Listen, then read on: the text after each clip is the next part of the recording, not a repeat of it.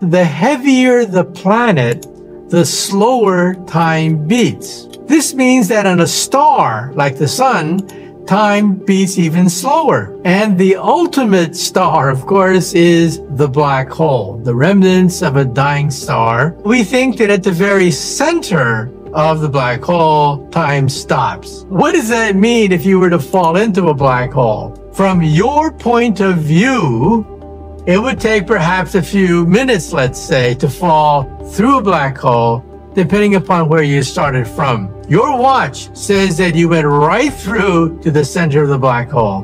But from outside, somebody with a telescope looking at you from outer space would see you frozen in time, slowly going into the black hole. Because time beats at a different rate from the outside and the inside. Get your head around this. Time can beat at different rates at different points in the universe.